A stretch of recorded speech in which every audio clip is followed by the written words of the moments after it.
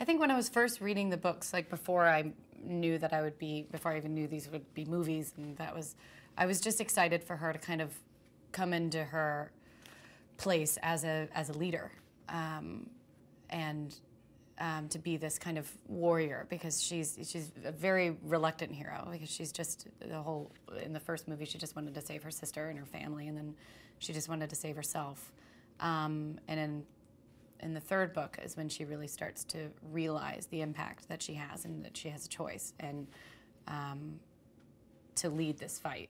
So that was what excited me just as a reader. But I think as an actor, I was excited, I mean, about that and about that change and that kind of development, but also waking up in a brand new environment, in a new world, you know, and her home is gone and she just kind of has to rebuild herself from nothing. President Coin and Katniss's relationship is very complicated because Katniss knows that she should trust President Coin, but for whatever reason she doesn't. And President Coin can see how important Katniss is to leading this rebellion, but that she's hesitant. She also doesn't believe that she actually can do it. She's, you know, suffering from post-traumatic stress from 2 games, and she just doesn't. She doesn't know if Katniss can be something that she can actually control. Katniss and Gale have a very rich history that we've never really been able to explore. It's always been more about Katniss and Peeta, but there's so much complexities between Katniss and Gale and their relationship and how that changes, because before Katniss went into the games, Gale was the only person who really understood her and knew her because they grew up together.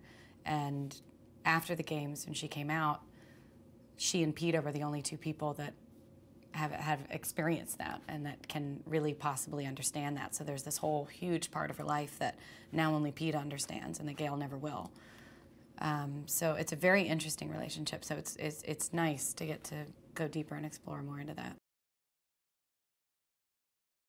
And that's what's really interesting about this movie, is that a lot of our old relationships that have built over time are very different now. You know, Katniss isn't even speaking to Haymitch because she blames him for Peeta disappearing.